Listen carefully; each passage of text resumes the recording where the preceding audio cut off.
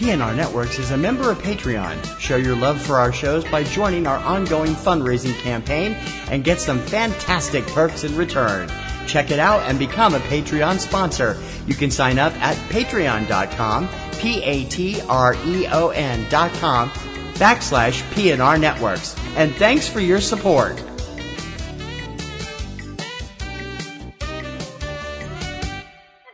This podcast is a member of the Blueberry Network.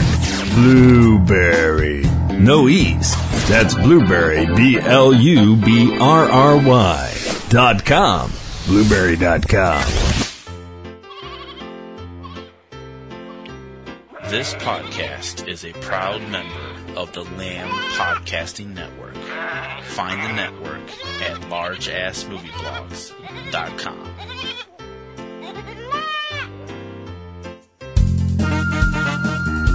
It's Kim versus TC in the battle of the lists. My list is better. My list is better. My list is better.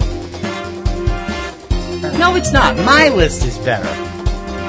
Kim or TC, who has the better list?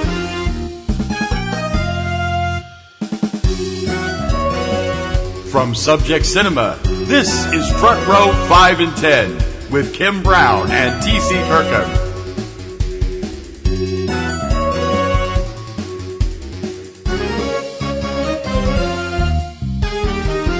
Hi guys, welcome to another week here on Front Row 5 and 10, brought to you by the good people that bring you Subject Cinema. That would be me and him, the me being Kim Brown. And the him being TC Kirkham.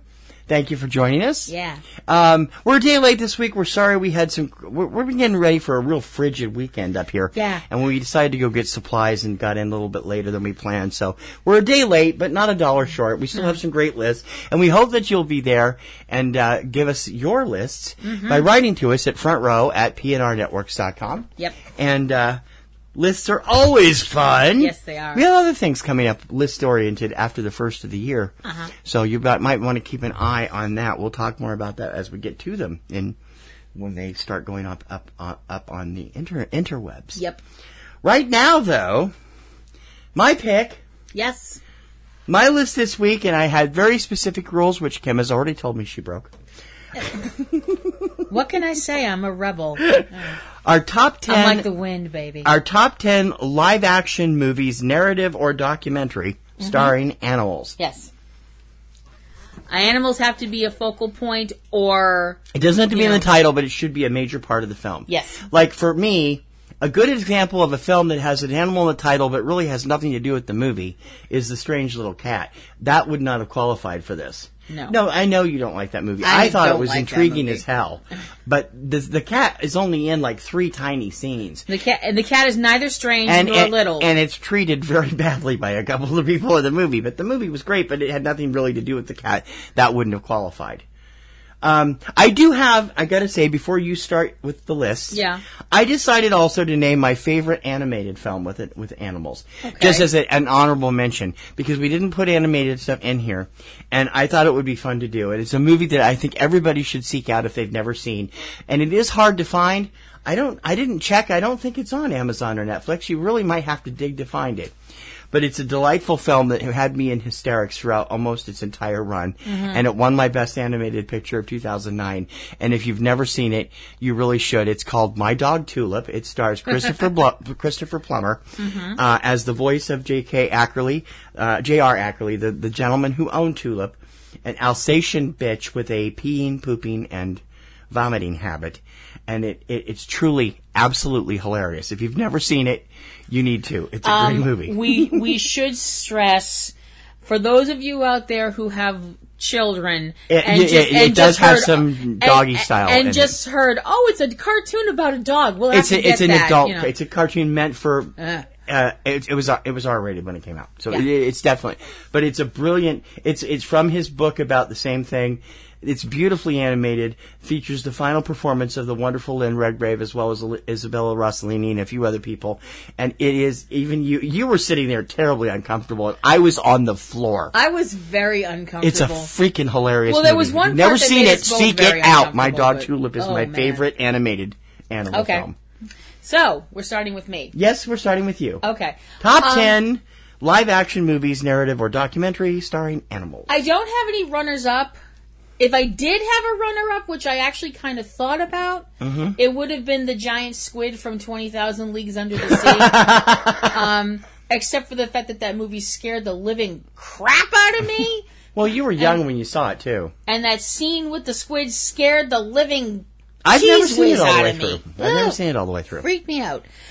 Okay. But my number 10, my number 10 film is a film that admittedly I haven't watched for a very long time, because the first time I saw it, I remember it made me cry, and I've gotten a lot worse at crying at stuff since then. It was originally a Japanese film, and it's from the mid-'80s, I think? Late 80s. It is called The Adventures of Milo and Otis in English. God. Oh, come on. You had to know this would be on my list. The Adventures of Milo and Otis tells the story of the adventures of Milo, who is a kitten, and Otis, who is a pug puppy. And all of the crazy adventures that they go through, and the dangerous things that happen, and all the, with all the wildlife that they run into, including bears and other things, and they wind up both finding, ladies of their species, and they wind up starting families, and it is the cutest damn thing I've ever seen.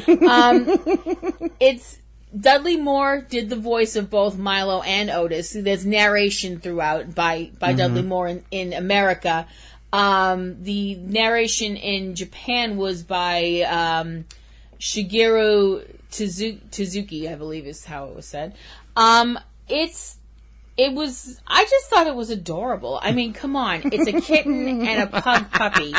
You'd have to be a Vulcan not to sit there and go, oh, at least once. Spock is not impressed. Because they're so damn cute, I'm sorry. I am, hello, estrogen boobs. I can't help it. I'm a chick. I love cute fuzzy things. Yes, you do.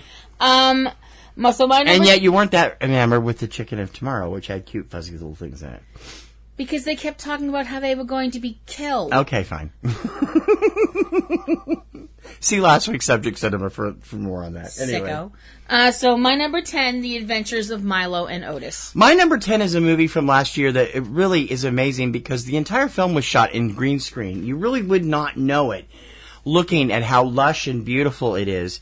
And it has one human actor and a ton of CGI animals that are so realistic it's terrifying. It is so well done and really, I think, is the best interpretation of the story so far, and it is a brilliant film that makes you fall in love with all the characters in it. My number 10 is 2016's reboot of The Jungle Book, starring Neil Sethi as Mowgli, and an array of people doing voices, including Ben Kingsley as Bagheera. I always get that wrong. Scarlett Johansson as Kaa, which was really interesting. I've never heard Kaa the snake voiced by a woman before. No, it's very interesting. Especially since Kaa in the stories is male. Is male.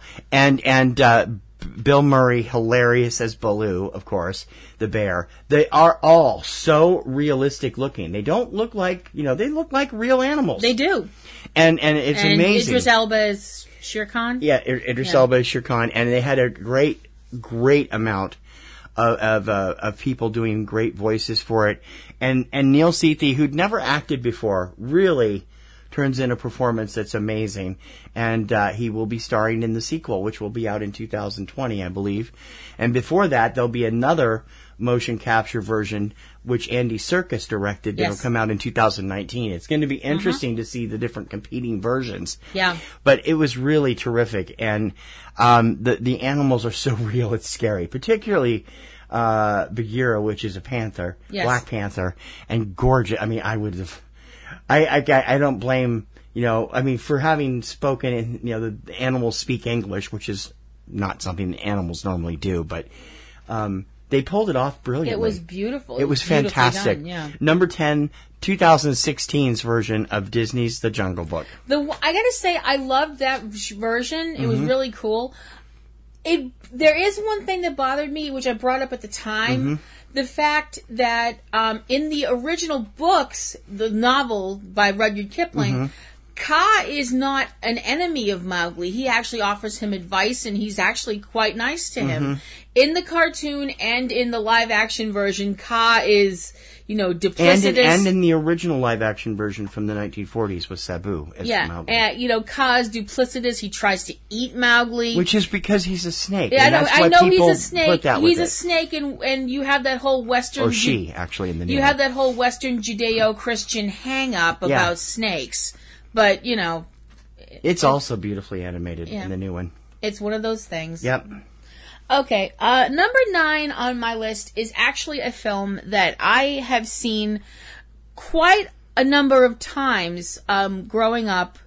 For some reason, I don't know why they ran this. It seemed like they ran at least twice a year, maybe more, on one of our local UHF stations, back when it was WLVI Channel 56. They had this thing, they would have like a Saturday afternoon movie or a Sunday afternoon movie, and they ran this film quite a lot. I've seen it quite a number of times when I was a girl.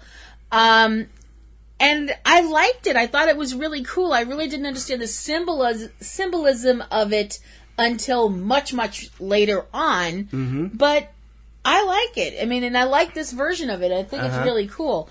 My number 9 is from 1956, Moby Dick, directed by John Huston. Starring Gregory Peck as Captain Ahab, Richard Basehart as Ishmael. You just watched it again recently, didn't you? Yeah, probably. Yeah. You've been watching so many. If you keep track of your stuff on Letterboxd, you'd know. And way too many other people to bring up. Although I would like to bring up the Orson Welles cameo. Orson Welles appeared as Father Mapple in one scene set in a church, because if I didn't bring up the Orson Welles scene, he would wing his phone at my head. No, I wouldn't. Just kidding. I didn't even know he was in that, yes. so that's okay. Yes. Obviously, the whole story of Moby Dick is the whole, Captain Ahab chasing after the white whale that took his leg and blah, blah, blah. The whole idea of the nature of obsession and the destructiveness of obsession, and how that, usually whatever you're obsessing about winds up destroying you. We don't see a lot of Moby Dick until mostly towards the middle and end of the film. When we do see him, it is scary as hell. I mean, obviously this is not a real whale. Director John Huston was not going to go out and find himself a real whale and paint it white and stick it in a tank. Right. They used miniatures and stuff like that, but it is scary as hell. The whole scene at the end that's one thing that I really always hated my whole life. People always say dumb animal. When they're talking about an animal, they'll call them a dumb animal. I hate that term. I know they usually mean dumb as in the animal can't speak. But I really dislike that term. And this film shows that animals are not only not dumb, they can be pretty damn vindictive when they want to be. Because this whale knows that this man is trying to kill it. And this whale is like, come get me. It's taunting him. It's daring him to try and kill him. And there aren't really very many emotional scenes you can film with a whale because it's a whale. Yep. You can't get the whole whale in one shot. It's not going to work.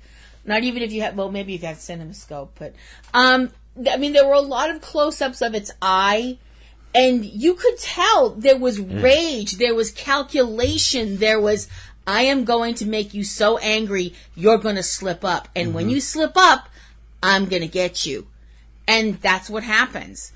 I remember watching this, as I said, when I was very young. It never freaked me out to screaming nightmare level, but I was always kind of like, damn, whales are scary. As I got older, I found out that, whales are so intelligent and beautiful.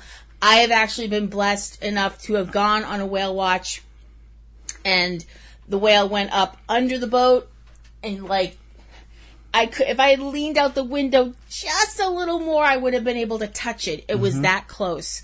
And it's such an amazing experience. It's almost a religious experience to see something that huge. Mm-hmm. And it makes you realize, as a person, you're really kind of small. Yep. So, and that was not the kind of whale that Moby Dick is, which is a sperm whale, which are like, enormous. Right. It's a terrifying movie. If you've never seen it, you really ought to. My number 9, Moby Dick. My number 9 is a film that I first saw when I was in 4th grade. When I went to school in 4th grade, once a week or so, when everybody had their schoolwork done and classes done, they would give us a treat by showing us a film. They would get a 16mm copy and show it. I mean, it was like an hour and a half long movie that they would show it in the AV room for each class. And I always thought that was neat. And I saw this for the first time when I was in 4th grade. Mm-hmm. I had very fond memories of it, and I was like, do I want to see it again when it was on the Disney Channel back in the 80s? And this is when the Disney Channel was still a pay network like HBO or Showtime or one of those.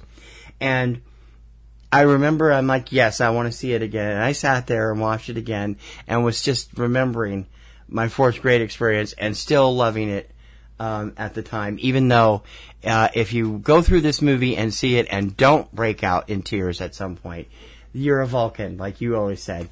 My number 9 is 1961's Greyfriars Bobby, A True Story. It is. I don't know how true it is. I'm assuming it's an apocryphal story about a dog who goes to town with his master. His master dies of pneumonia, and no matter what happens, he refuses to be adopted by his master's friends. Whenever he'd go home with them, he'd trek back to the graveyard where his master is buried and sleep on his master's grave every night until he died. He would go miles out into the countryside, and he would find his way back before morning to the gravesite. Mm-hmm. It's so sad and so wonderfully loyal. Shows how loyal the dog was. He was a Skye Terrier in the original movie, and it's just it'll get to you. Oh, You've seen it, right? Absolutely. No, I've actually never seen Greyfriars Bobby. I know the story. I've heard the story of Greyfriars Bobby, but I've never seen the film because I would probably cry myself into an episode. You would. So my number 9 is 1961's Greyfriars Bobby. If you've never seen it, I'm sure it'll be around, and if it's not around now, just wait a year, and when Disney launches their streaming service, it'll be there too. Yeah. It's not like they've never done pay TV before. That's basically what the Disney Channel used to be. So everybody freaking out about this channel is kind of overreacting. Yeah. I mean, if I know a movie is going to make me cry till I throw up, I tend to avoid that. But seeing as how certain things make me cry, And speaking of that brings me to number 8 on my list. Again, this is more special effects than actual apes, which is what we're talking about in the film. My number 8 is Greystoke, The Legend of Tarzan, Lord of the Apes. Oh, yeah, you asked me about that. See, I've never seen that. Oh, my gosh, you're missing something. That is an incredible film. Christopher Lambert as John Clayton, or Tarzan, Lord of the Apes, a young man whose parents and he are shipwrecked. And, well, when they get shipwrecked, his mom is pregnant with him. And she gives birth on this island and, this jungle area with her husband, and they wind up getting killed. And the little baby is found by some apes, and one of the apes is a female named Kala, who is carrying the body of her dead child. And when she finds John, she takes him with her, and he winds up being part of this gorilla family. Fast forward, he grows up as a member of this family, and then the whole civilization thing rears its ugly head. And at one point, and I remember this so clearly, and I remember bawling my eyes out, when he's in London with the woman that he loves, Jane Porter, he sees all these displays of animals that have been shot and, stuffed and put on display and stuff like that, which naturally freaks him the hell out. I don't blame him. And he finds also that there's this one part of this exhibit that they have live animals, including apes from Africa, one of which is an ape called Silverbeard, who was his adoptive father in the ape clan. He breaks the cages open and frees all the animals, and they wind up getting chased by the police and the people from the museum, and they get to a park, and Silverbeard winds up being shot and dies as Tarzan's cradling him, and it just, I just cried and cried and cried and probably made an ass of myself in the theater. I don't care. That's something you're good at. I'm sorry, it broke my heart. It was so incredibly That's emotional. not the only way you moving. do that, though. What? Make an ass of yourself in the theater. You do it in so many ways. I love you too. Dark Knight Rises. All right. Anyway. I'm a woman. I have needs. Don't judge me. Anyway, the thing is, when you see this film, you're going, oh my gosh, it's so amazing. How did they get these animals to do this? And then you find out those aren't animals. Those are people in suits. So they must have been really good looking for you to fall for it, because you usually hate that. I usually do hate that. The makeup work, the puppeteering that was done was so incredibly unbelievable. You honest to goodness thought those were real animals. It's so beautiful and so moving and so intensely sad in certain parts, but it's such an amazing film. If you've never seen Greystoke, I definitely recommend it. My number 8, Greystoke, The Legend of Tarzan, Lord of the Apes. Great. My number 8 is the film that defined the term blockbuster. And then the book came out in 1974, blew everybody's mind, and by 1975 it was being made into a motion picture that would be a record setter for the number of attendance, the amount of money it made, the amount it went over budget during production, and it would make stars of the people that were in the film that weren't already stars. It is truly one of the most terrifying films you've ever seen. The first time you see it, if you don't know what you're going in for, it's going to be pretty damn scary. Oh, yeah. When you have seen it, you know what's coming. But and it's still fun. Scary. It's still scary and fun. Number 8 on my list, 1975's Jaws. Anybody who knows the story of Jaws knows that it's about Brucey, the great white shark, terrorizing Amity Island, the fictional name of which was actually shot off Martha's Vineyard in Massachusetts. And Sheriff Martin Brody, played by Roy Scheider, is trying to keep the beaches safe during the 4th of July and leading up to 4th of July, while the people who run the town council are kind of giving him crap about it.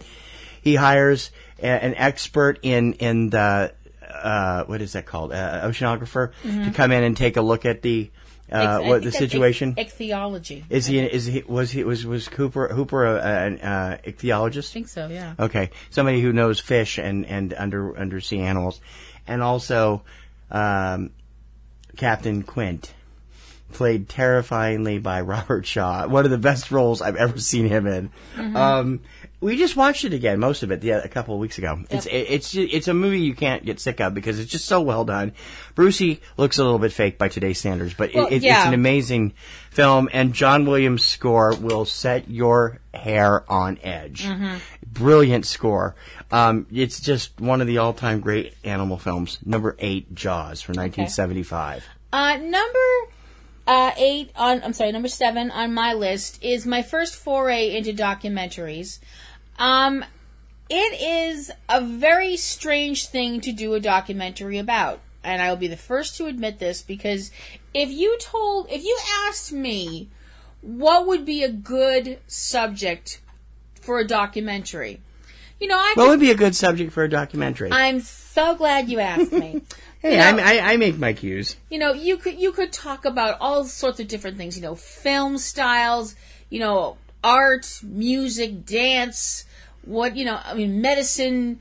Military stuff. Anything you want. The one word that would not come to your mind right away: chickens. My number 7 film is a documentary from 2016 called Chicken People. Oh my God! Really? Now, before anybody thinks this is some twisted sci-fi movie, it isn't. We just reran the review last week on Subject Cinema. As you're listening to this, it was part of our mostly chicken show. Yeah. Yep. Chicken People is looking at people who raise poultry, not just chickens. There's other, but the focus is mostly chickens. But there are other poultry. There were other things seen, turkey, like ducks and geese and stuff like. Basically anything that's on a farm, of which I would know very little because I've been on a farm like maybe 5 times in my life. It is a really fascinating film because you might think that looking at something like this, all these people are going to be weird. Like, really weird. Not like good weird, like me and him. Like, bad weird. But you know what? These people are really nice. Mm-hmm. They're all really nice people, and they're really passionate about this whole... Now, when I say... what they're doing is they're breeding birds to show them. They have shows, just like there are dog shows and cat shows and bunny rabbit shows and stuff like that. And I don't know if there are reptile shows, but there might be. People, raise certain breeds of chickens, and they are birds, and they bring them to this one place, and, people are judged on specific breeds of chickens and how they look and how they're supposed to look according to this one rule book about how the chickens are supposed to look, etc., etc. Now, I realize that some people might be like, it's chickens, who cares? But I have to be honest, and I am kind of ashamed of myself. I have to put myself in that category before I saw this film, which is weird because I like to think I'm kind of. She's had a traumatic experience with chickens. I got bit by a chicken once. Pecked. I got pecked by a chicken once. It hurt and it bled. Damn chicken attacked me for no damn reason. I've been pecked by chickens too, and it stung, but it didn't do that much damage. Well, mine bled. It got me right in the tip of my finger. Well, mine got me in the hand. But my whole point is, I like to think of myself as an animal person. I love animals, even animals that other people are like, ew, gross, get it away. And when I heard about this film, I was like, they're chickens, who cares? And then we watched it, and I was like, wow, I've never seen a chicken that looked like that, or that, or that, or, oh wow, that chicken's really pretty. It's got really pretty feathers, and that looks really cool. This film opened my mind up to all of these different varieties of chickens and how serious people are about breeding chickens. They're just as serious about breeding chickens that are supposed to look a certain way and all that stuff like that as people who breed dogs to show them at Westminster, where the dogs have to, be a certain color and they have to have certain features and blah, blah, blah. It was really interesting. Mm-hmm. I enjoyed it, and I learned something. Yep. It opened my eyes and broadened my horizons, which is always a good thing. So my number 7, Chicken People. My number 7 is, again, it was an older movie that I saw for the first time in my 20s on the Disney Channel. I remember seeing it come out over and over again, because Disney in the 60s and 70s re-released their films every 3 or 4 years. Because that was just the way it was done. When I saw this, I was like, wow, I've always heard about this. I wonder if it'll keep my interest. Well, it did. They've remade it in the 1990s using voices for the animals, and I just didn't really think that was necessary. What I've seen of that one, I wasn't that enamored with. Mm-hmm. But the original one is truly a lot of fun, pretty scary in places, and features 3 of the dumbest, or not dumbest, but odd-named animals I've ever seen. The film is 1963's The Incredible Journey from Disney. In the film, family goes on vacation but loses their 3 pets, 2 dogs, Luath, Bodger, and their cat, Tao. And the animals are all friendly with each other. And so when they get left off, they start trekking, trying to find home. And there's a few pretty dicey things in the forest, but they eventually, spoiler alert, are reunited with their family about a week later. Bodger, I believe, is a pit bull. Luath, it looks like, if I'm not mistaken, I think was an Irish setter or a golden retriever or a cross between them. And Tao is a Siamese cat who also ended up playing DC and That Darn Cat a couple years later. The same cat. It only has a little bit of human interaction with a hunter and his wife that help when one of the dogs gets a porcupine quill stuck in its face, and but it's photography of the areas where it was shot in Canada and Washington State is absolutely beautiful, and the animals act like animals. I mean, they're trained, and they obviously are doing stuff that they normally probably would not do, but it's really well done and well put together, and I thought it was a lot of fun when I was in my 20s and watching it, and I understand why kids of all generations like 1963's The Incredible Journey, my number 7. Okay. Number 6 on my list is a really underseen film. I don't know why this film didn't do very... I mean, it did okay at the box office, but it made its money back, but it's one of these films that for some reason people just kind of like, okay, it came out and, that was about it. Okay. Which I don't understand, because I really, really liked it. I thought it was really cool. And it was really beautiful. It had a beautiful story. My number 6 from 2010, Secretariat. Telling the story of not only Secretariat, the horse that, they called him Super Horse for a reason. They sure did. Seriously, if you could compare a horse to a superhero, comparing this horse to Superman is not really all that off, because the things this horse could do and the stamina this horse had were not things that you found in your average horse. I mean, I don't know very much about horses. I'll be perfectly honest and say I don't, which is really bad because my family has racing stuff in the background and I probably should know more than I do.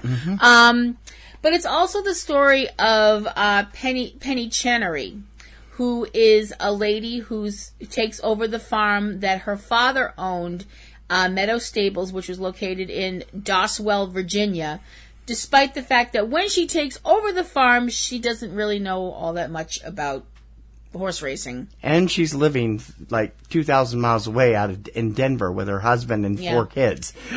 She winds up, through a coin flip, winds up having one of the foals between her and another farm, and this horse became something incredibly special. When you see Secretariat, and the cool thing about Secretariat is that they used the actual footage from the 60s, 70s. From the 70s, I should say, I'm sorry. From the 70s when these races were going on, the Kentucky Derby and the Belmont and the Preakness. So that's really neat because we see people watching it on TV and stuff like that, and it's got that 70s feel to it, and it's really, really cool. And Diane Lane was so incredibly inspiring as Penny Chenery, who was basically going up against the male-dominated field of horse racing and going, yeah, okay, that's nice. Watch what we can do. She never lost faith in Secretariat. Nope. And he came through on that faith. People are always like, oh, animals don't really understand what people feel and blah, blah, blah. I don't believe that. No. I never believe that. I know that Secretariat knew what he was doing was important. Yeah. You could tell by the And he liked it. Yeah, that's the other thing I was going to say. You could tell from the body language of the horse that he was like, yes, I won. Yes, I'm awesome. Yes, you can keep heaping praise on me. That's fine. There's an old saying about don't let your mouth cash a check, write a check that your ass can't catch. That horse may not have been cash able to any check it wanted. Yeah, might not have been able to talk, but he could run, and his ass could definitely cash that check. It's a beautiful movie. The ending never fails to make me tear up. Beautiful use of music in that film. The soundtrack of which has never been released, and I don't understand why. It's a great score. If you can get past John Malkovich's wardrobe choices, oh God, he's hilarious as trainer Lucien Lauren. It is the 70s, so there's that. A lot of plaid. Yes, too much plaid. My number 6, Secretariat, amazing film and about an amazing animal and a very amazing lady. Number 6, huh? Okay. Yep. Number 6 on my list. Now we each have, from both of our perspectives, a favorite Hitchcock film that the other has never seen. Yes. I have never seen Psycho. I'm going to be seeing it shortly because we want to review that new documentary out about the shower scene.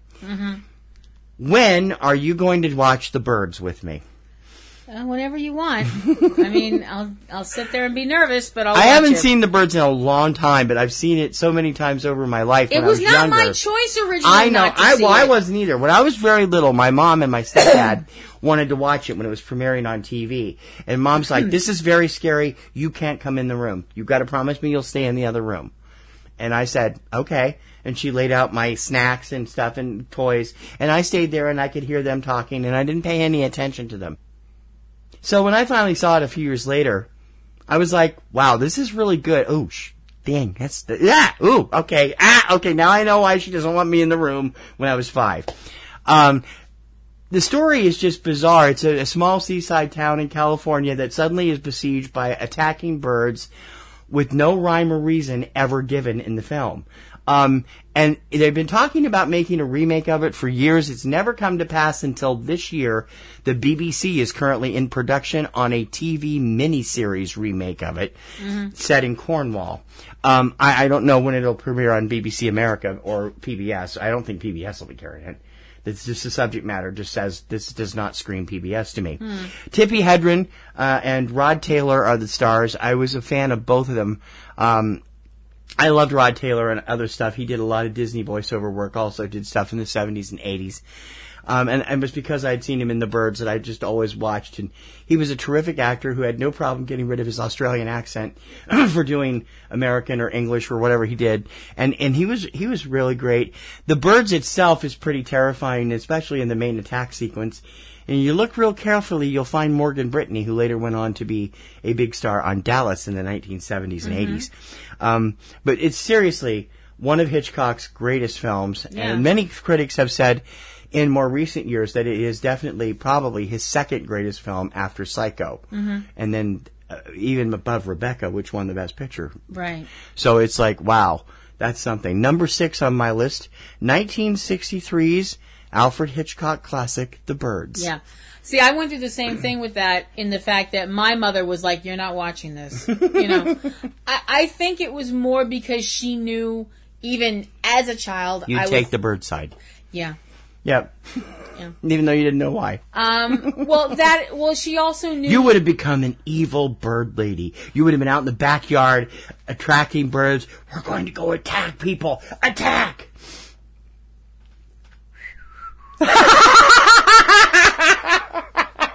I refuse to say anything on the grounds that it might incriminate me at some point. Nah.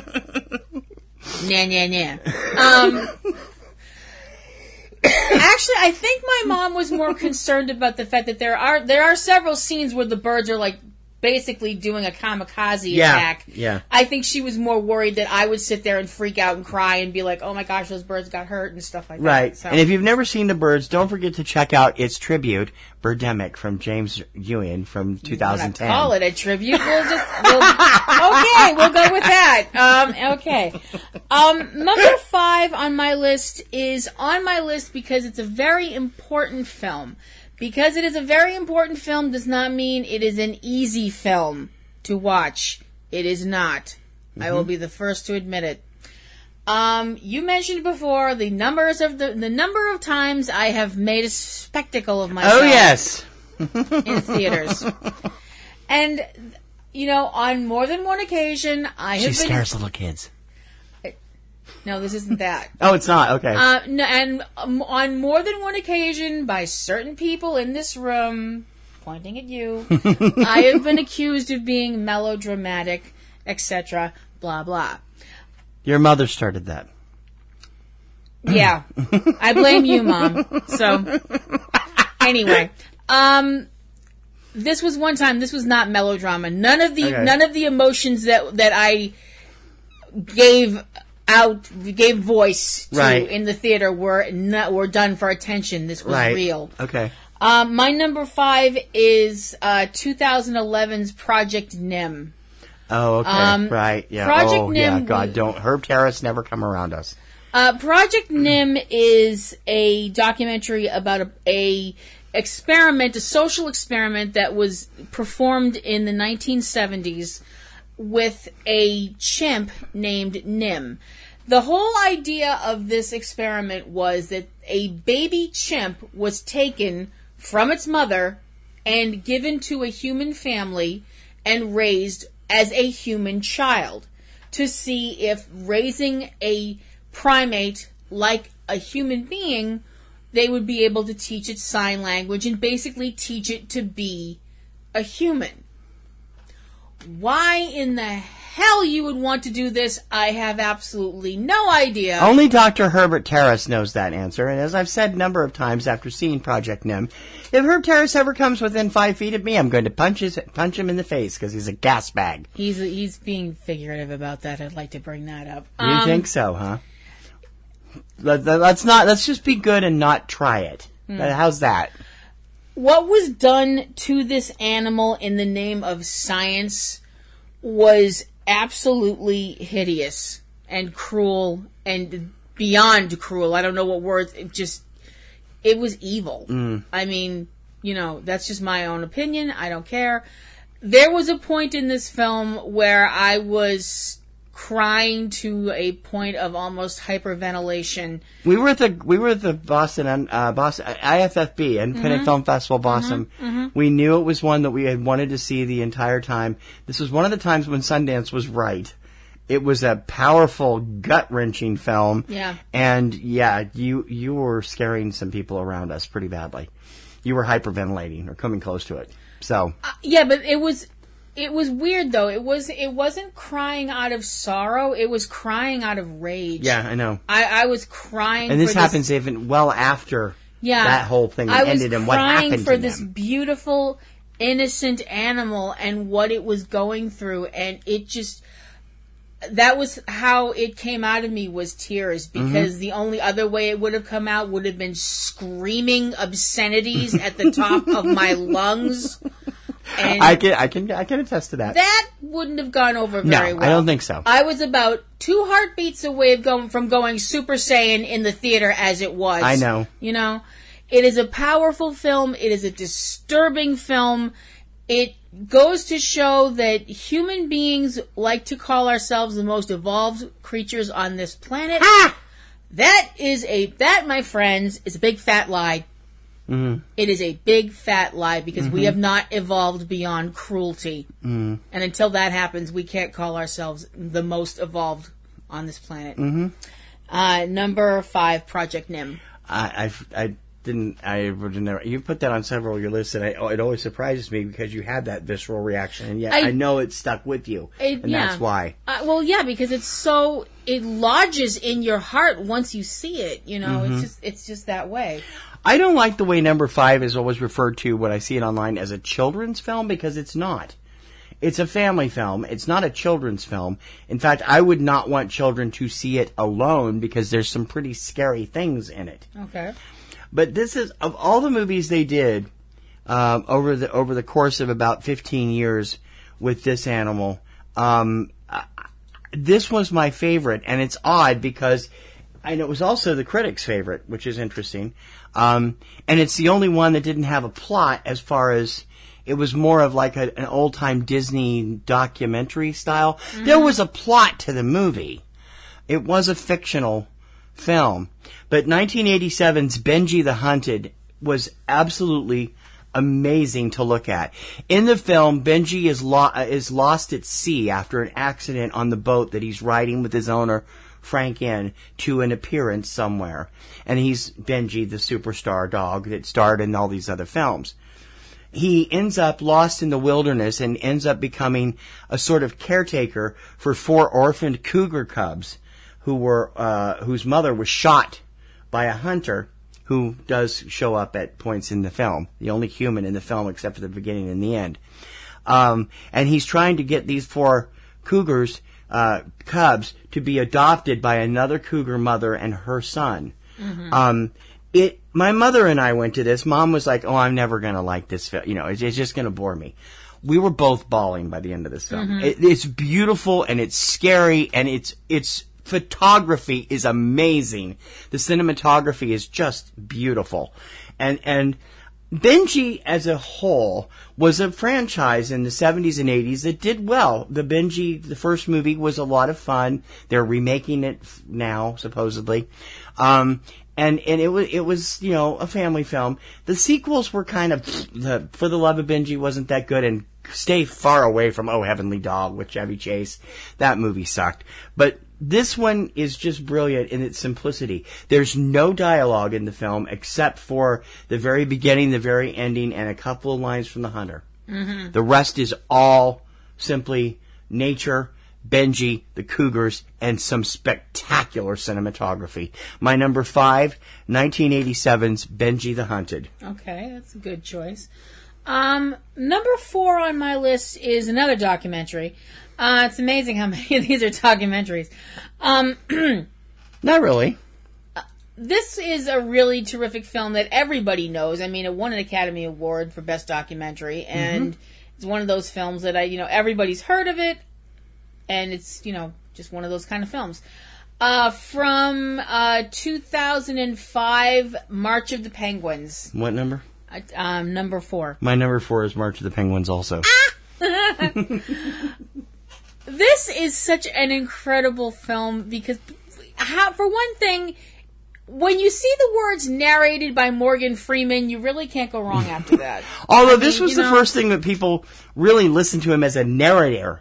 Yeah, and finally noticed, and it's oh my God. Yeah. Well, Easy Reader has grown up. He's done that, too. Yeah. But I mean, he's not going around doing the whole Easy Reader patter from the 1970s. He's established himself as the distinguished gentleman actor that he is. Yes, that's true.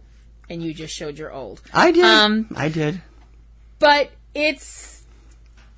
it really is an incredible film because when you see penguins at the zoo or at the aquarium or places like that, Boston Seaquarium, it's obvious, awesome. They have all kinds of penguins. Yeah, the problem with that's the Boston Aquarium, the New England Aquarium, have a penguin exhibit that is really cool. It takes it's part of the entire first floor. It's awesome. And if you sit there and tell yourself, well, I'm going to watch them for a minute, you'll be there for hours. You'll be there all damn day. They'll be like, we're closing now. They have rock hoppers and a couple of other different types, and they're all over the pools. I don't think they have any emperor penguins, which is what this is about. No, but they have some of the other ones that we've seen in other movies. A documentary looking at the birthing cycle of not a one specific penguin, but like a penguin colony. We go from when they first, hit land and they meet each other and then they have a baby. Well, they have an egg and then they have a baby. Right. And then when the babies are old enough to go out into the world and probably never see their parents again, and the parents will separate and never see each other again, and all this kind of stuff like that because most birds are like that. Except for swans, I think. Swans made for life. I thought penguins made it for life too, but I guess that's not true. I guess they don't. Yeah. There are a lot of really. I know some people are going to be like, but I don't care. There are a lot of really adorable scenes in this film. I mean, I'm sorry, baby emperor penguin chicks are so effing cute. It defies logic. How cute these things are. I mean, they're these little adorable balls of fluff. Yeah, they're little gray balls of floofy adorableness, and you just want to grab one and be like, mine! But the thing is, because this is a documentary, you get into very real situations, including... Another incident trigger. Oh, we're going to get there in a second. In the fact that, these are animals, they're in the wild, and there are other things in the wild that have to eat too. Yeah. And one of the things that leopard seals eat is penguins. And That ain't what I'm talking about. You know it. I know. But this film also proves my point. Point that I've made several times, and we talked about on one of the shows we did earlier on Subject Every Cinema. film has to have a villain. Every film has to have an antagonist. Even documentaries, yeah. Yes, even documentaries.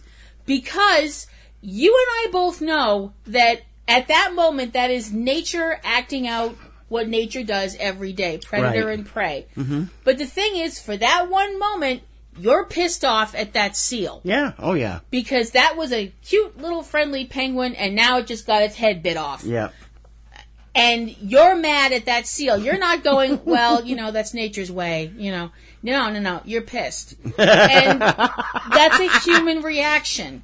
Yeah. It's also a human reaction to cry when something really sad happens. And when a little penguin chick perishes, I think it's because of exposure to the elements. Yeah, it's bitterly cold. Yeah, this is the Antarctic. It's not. Right. We're not talking. Miami in the middle of July. No. And this poor little carcass is lying there on the ice, and the mother penguin is wailing. I mean, there's no other word for it, and it is so heartbreakingly sad. Mm-hmm. And yes, I flipped out in the theater. You know what? I'm not sorry I did. I don't care. You got to be careful when you do that. You scared a couple of little girls to death. There were two girls and her mother sitting 2 rows in front of us, and Kim is literally almost hyperventilating. And these little girls are freaking out because they've never seen that before. Well, I didn't. I know. I'm sorry if I scared anybody. But I know you didn't mean to. I definitely didn't mean. It's your wonderfully golden heart that gets to them, gets you. Oh. It's a really beautiful film, and it makes you realize that there are parts of this planet that we really need to take care of better, because this is the only one we're going to get, planet-wise. Yep. This is it. And these animals are part of our, ecosystem, but not more important than that. We talk about how all the achievements we do and all the stuff we do as a species, and look how special we are.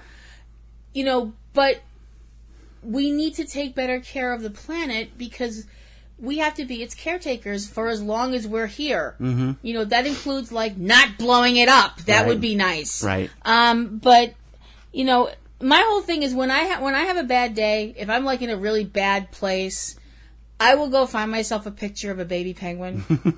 She does too, and then she sends them to me. And then I will feel better. And I realize that although it's pretty much baby anything. You have all these. She subscribes to all these cute photo things, and yes, it's I do. Yep. Okay. It's cheaper than a martini in the long run. It is. So, my number 4, March of the Penguins. My number 4 is March of the Penguins, because not just because of all the things that Kim said.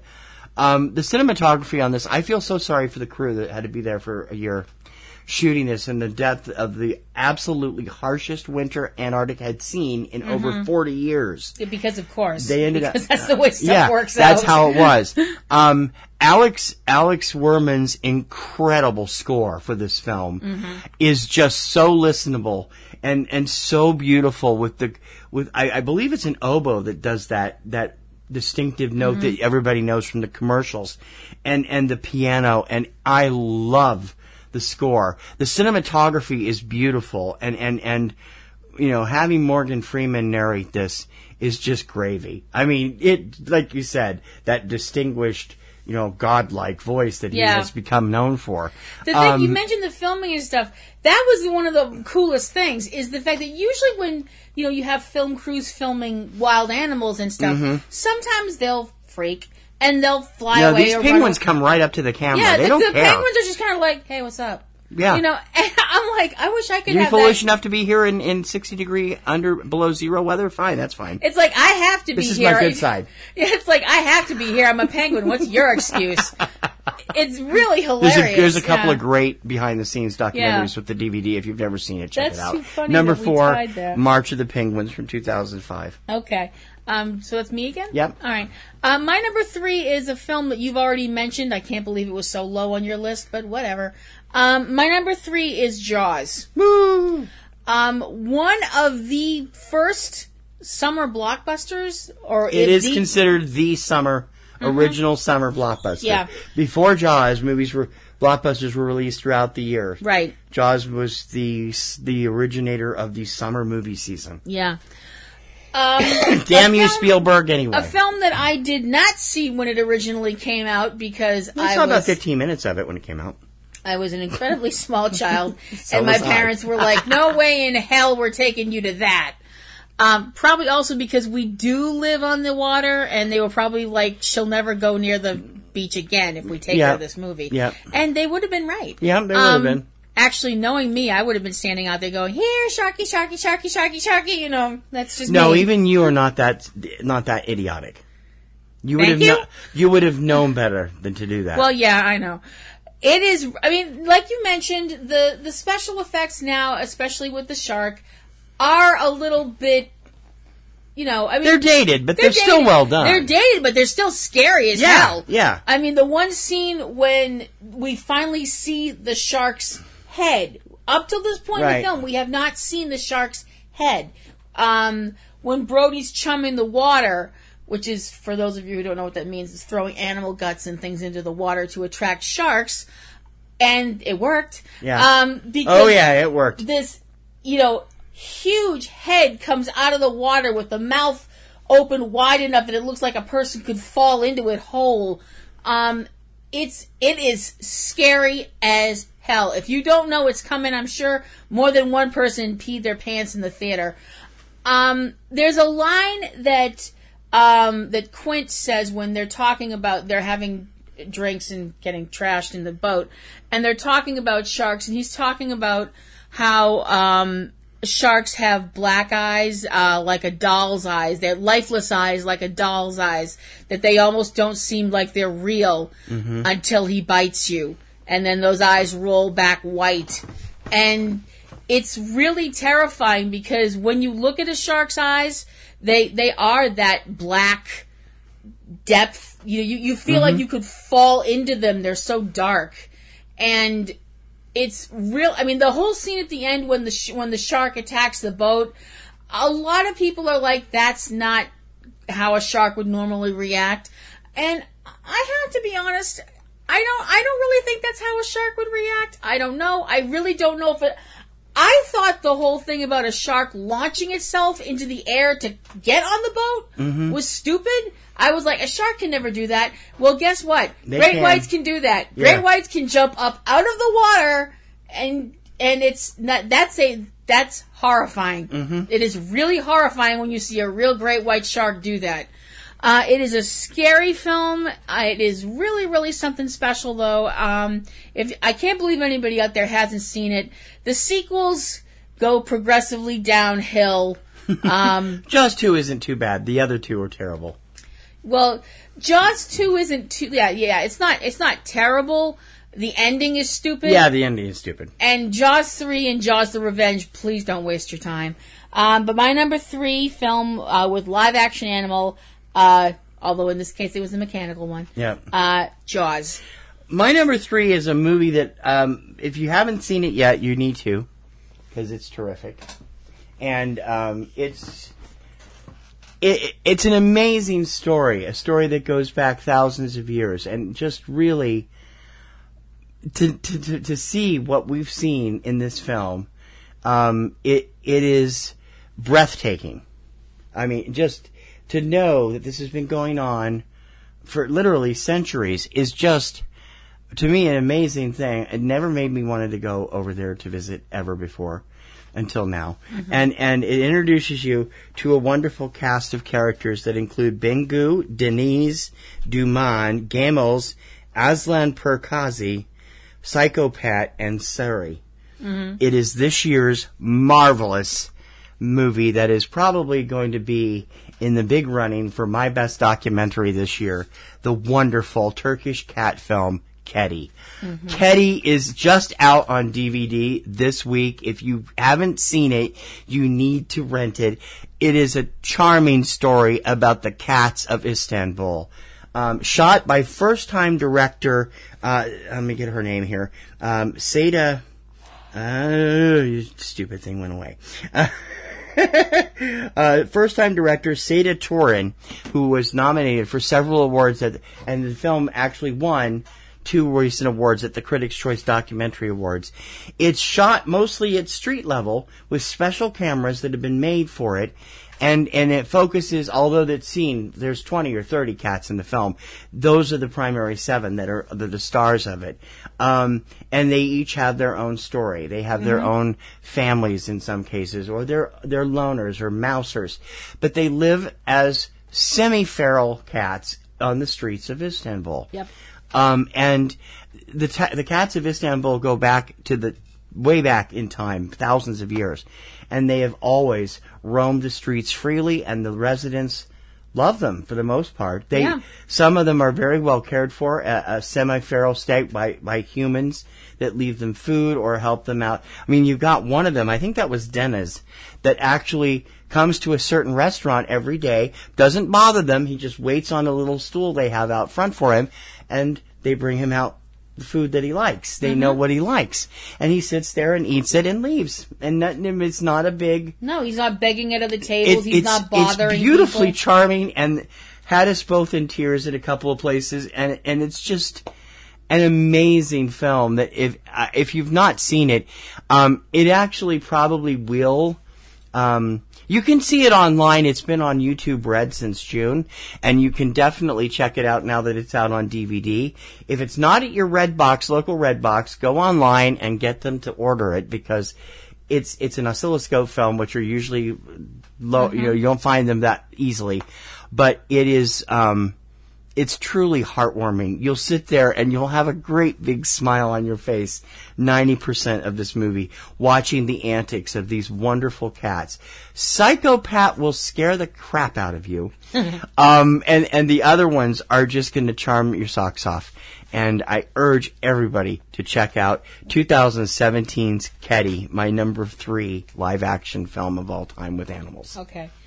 Number 2 on my list, I know is on your list. I'm just trying to figure out where on your list. It is a beautiful, moving film that the fact that it is a true story makes it all the more incredible. We tied again. You're kidding? Oh, that's too funny. My number 2 is A Street Cat Named Bob. My number 2 is A Street Cat Named Bob from 2016. Oh my gosh, that is a scream. The story of a recovering addict, a man named James Bowen. He was living on the streets and also living with addiction as a heroin addict. He is basically got one more shot left at trying to get his life in order. He's off of drugs and he has a place to live, but he needs to, make money to support himself and to also keep from getting back into falling into a habit that could kill him. Mm-hmm. And when he stays in his new place, he has a visitor that he doesn't expect in the form of a yellow and orange... Ginger. A ginger cat who just kind of shows up and is kind of like, oh, this is your place, nice. I'm hungry. Yeah. And he thinks the cat must belong to somebody, and the cat's like, yeah, I belong to you. And thus begins an amazing story of the incredibly moving and tender friendship that develops between James and the cat that he names Bob. And it completely warms your heart. It will bring a tear to your eye if you don't flat out start bawling, which I did numerous times. Yes, don't judge me too. It is proof that angels don't need wings and halos or trench coats. Mm-hmm. Shout out to my Supernatural fans. Yeah. That an angel can have 4 feet and a tail. Mm-hmm. It's a amazing film. Number 2 on my list and on your list, A Street Cat Named Bob. Luke Treadaway stars as James Bowen in this film, and he just makes it his own. I've liked him for a long time. I mean, I first really saw him in Attack the Block, and I've seen him in a number of other things. But as James, he really captures James' story. And James has taken A Street Cat Named Bob was James' book he wrote with a writer on one of the London papers when he was making his living for the longest time as a busker and would bring Bob along. Bob would sit on his shoulders while he played or at his feet. And then later on he began distributing this paper that is used to help raise money for the homeless. And all the while, people were learning more about him. He was drawing in more and more of a crowd, and eventually his story became well known. And he's now been clean for a number of years. Bob's still at his side, and Bob is a folk hero in Britain. This is the subject of 3 books James has now written, along with 4 children's books about him. This movie is beautiful. It won some of the greatest reviews of the entire year last year, but because it came out so late, the first weekend of December, it got very little attention in America. It was a monster hit in Britain. Yeah. And it got very little attention in America. It didn't even play Boston. The only place it played around here was up at Cape Ann Cinema. And it was exclusive up there. And the people that see it fall in love with it. The music that Luke Treadaway performs in this was co-written by the guy that used to be the lead singer for the Dream Academy, Life in a Northern Town. And the original score by David Hirschfelder is just marvelous. And I mean, I can't speak. I can't describe how much I loved this movie. It came this close to winning my Best Picture last year. It was only beaten by like 2 little hair's breadths by one. If you start talking about it and you start remembering it, your voice gets clogged. It does, up. yeah, it because does. It's just a beautiful movie. You start movie. wanting to bawl again. It's really It ridiculous. is available on Netflix, and I think it's also on Amazon. If you've never seen it, check it out. It's actually also available on on-demand systems if you have Comcast. It's probably there. Is it free? I think so. If not, then check it out. It's worth the rental, and you definitely will fall in love with The Street Cat Named Bob, my number 2. We're up to number 1. I haven't been able to figure out what your number 1's going to be. Really? Yet. Yeah. Okay, I'm surprised. My number 1 is a film that you've already mentioned. My number 1 is Ketty. Oh, it is? Wow. Okay. Yeah. Street Cat was almost my number 1. It was between the 2 of them. I'm Me too. Dueling cat movies, I can't deal. Yeah. Because I love cats. I love cats. I love cats and dogs, but Ketty and Street Cat are just 2 movies that just blew our minds within months of each other. It's awesome. People have said I was a cat in a former life. Eat one raw mouse, and I know. You get such a reputation. You get such a bad rep. But Ketty, the documentary about the semi-feral cats of Istanbul, Turkey, is it's magic. It's completely magic. When you think of that part of the country, that part of the world, unfortunately, we here in America have this idea that everything over there is all turmoil and destruction and bombs and terrorism and blah, blah, blah, blah. That's a great point, because when we saw this movie, I feel like a doofus. I'm sitting there watching this movie going, I was expecting it to be like huts and like Taj Mahal type places, and it's a modern 1 million+ city with a vibrant club scene and what? How ignorant can I be? Istanbul is a freaking gorgeous city. Beautiful. It is a very beautiful my Lord, place. It's beautiful. But that's what we're used to seeing on the news here in America. People just think that whole area is all bombed out and war, death, terrorism, etc. Blah blah blah. But when you see these cats and the fact that these cats are basically like, okay, fine, here's humanity, here's all its buildings. Quit following me with the camera. We ain't going anywhere. We've been here for thousands of years. Yep. You move. You don't like us being here? You move. Well, the people have been there for thousands of years too. But but the thing is, I just love the fact that the cats are like, they've always coexisted throughout all that time. There's never been an attempt to exterminate them. Unlike another film, Tokyo Waka, which looks at the crows in Tokyo. Another great movie with animals in mind. Yeah, which they viewed as being pests and nuisances, and they were trying to, eradicate, etc., so forth. This film is a great example of something that I firmly believe in my heart. You will never, ever, ever get rid of nature. No. Nature always wins. Whether it's grass coming up through a crack in the sidewalk, or birds building nests in a high office building, nature is always going to go, hoo-hoo, I'm still here, you can't get rid of me. And you know what's great proof of that? Check out an old TV show called Life After People. I adored that show, and it shows that things happen what nature takes over. This is a great example of that with the cats, which are an extension of nature. All animals are an extension of nature. That includes you and me, which most people want to forget. Mm-hmm. But the fact that these cats are just, they're just, okay, I'm going to walk in this house now.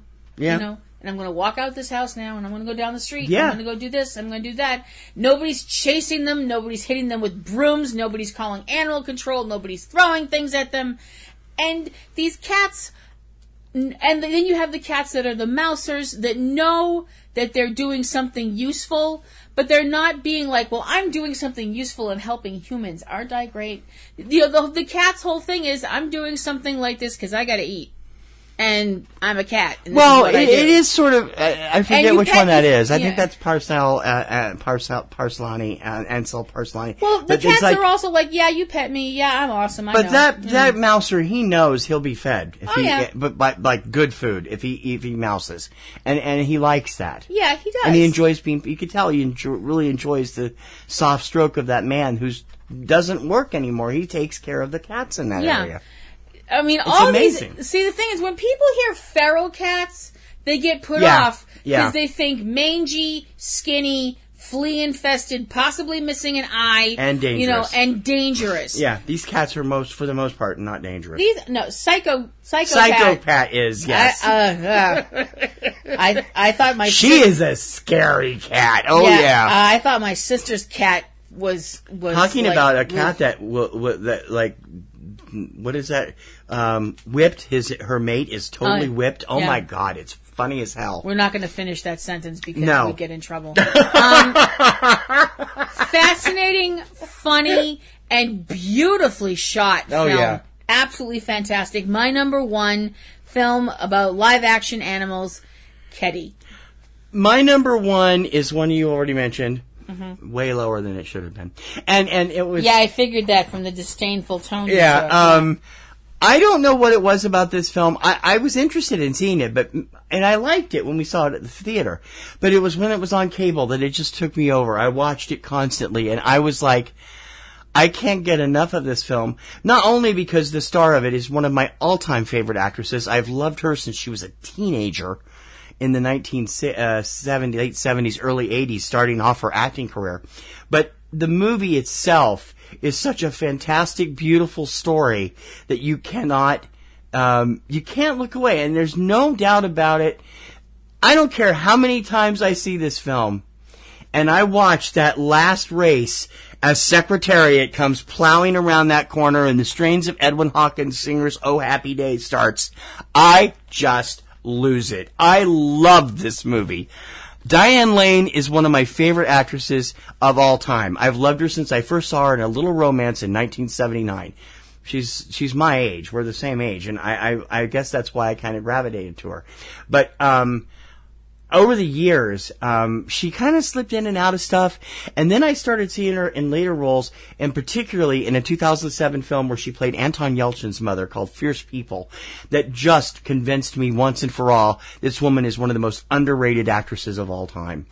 Secretariat should have been, if in a less competitive year, she would have gotten the Best Actress nomination. There were so many actresses that were just beating each other over the head for nominations that year that she didn't really have a chance. And the movie was not the big hit it deserved to be at the box office. It did modestly well, but the true story of Secretariat and his amazing, still unbroken records that he ran, especially the Belmont Stakes in 1972 or 73, I forget which year. It's just amazing. It's a heartwarming, wonderfully uplifting story. Diane has some of the best players around her. The gentleman that played Eddie, the horse, the groom, just passed away a couple months ago. John Malkovich is just brilliant as Lucien Laurent, the trainer. And those outfits are scary. And thanks to this movie, we discovered the wonderful talents of Margot Martindale, who is just brilliant in everything I've ever seen her in, and I love her in this film. Plus, early roles for A.J. Michalka, and Dylan Walsh plays her husband. And Penny Chenery is actually, she also passed away this year, is actually in the sequence where they're watching the race at the Belmont. She's one of the spectators. It's just an amazing film, and it always makes me come out with my heart beating hard and a big smile on my face. It's just terrific. My number one animal film of all time, 2010's Secretariat. Okay. So let's go over our lists. Okay, starting with my list from 10 to 1. Number 10, The Adventures of Milo and Otis. Number 9, Moby Dick. Number 8, Greystoke, The Legend of Tarzan, Lord of the Apes. Number 7, Chicken People. Number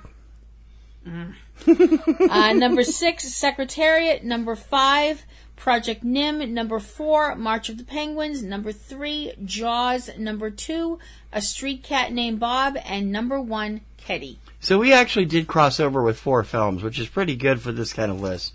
No, 5 films, excuse me. My number 10, The Jungle Book from 2016. Number 9, Greyfriars Bobby. Number 8, Jaws. Number 7, The Incredible Journey, original one from 1963. Number 6, The Birds. Number 5, Benji the Hunted. Number 4, March of the Penguins. Number 3, Keddy. Number 2, A Street Cat Named Bob. And number 1, Secretariat. Okay. If you've never seen any of these films, most of them will probably be, you can probably find them somewhere on demand or on one of the services. The only one that might be difficult to find is probably Benji the Hunted. I don't think it's ever been released on DVD. I don't know. But definitely, and Greyfriars Bobby probably would take some digging too. And My Dog Tulip. Don't forget My Dog Tulip, which I talked about at the beginning of the show. We hope you like this week's list, and we hope you will contribute your ideas for lists at front row at PNRNetworks.com. And we have lots of great stuff, prizes and acknowledgments and all kinds of stuff, and credit on the show. Yes.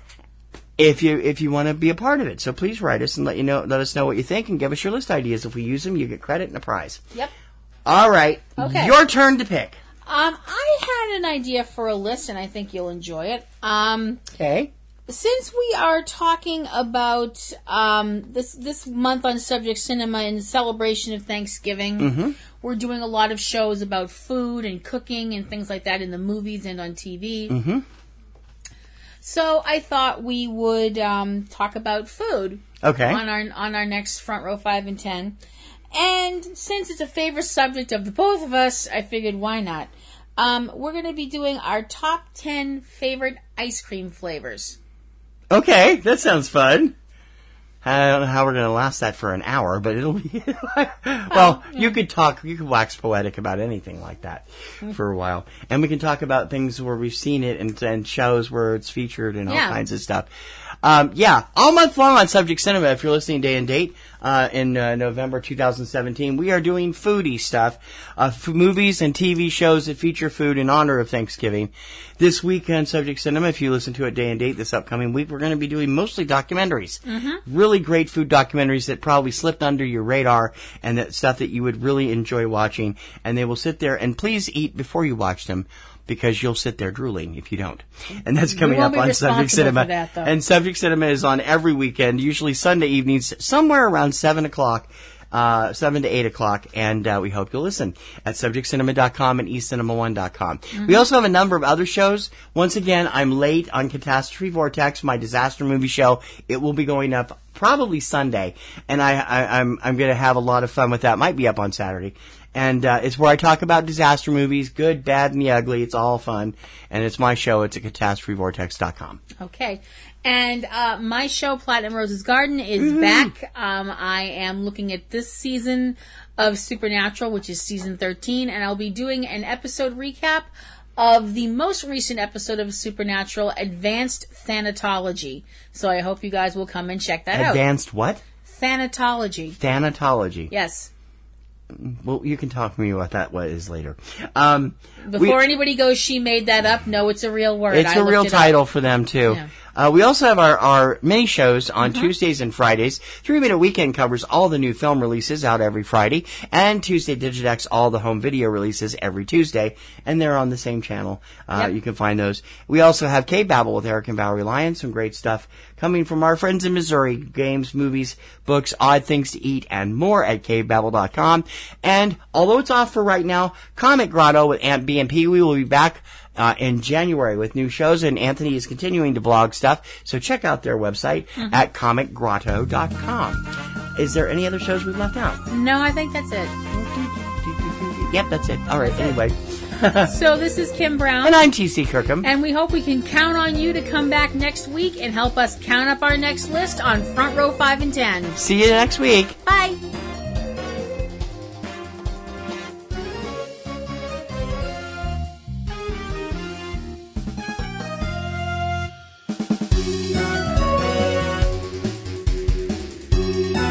You've been listening to Front Row 5 and 10 with Kim Brown and T.C. Kirkham.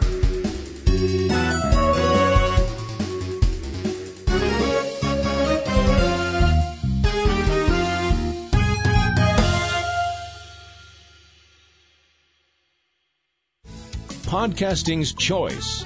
From coast to coast, continent to continent, right here 24/7. PNR.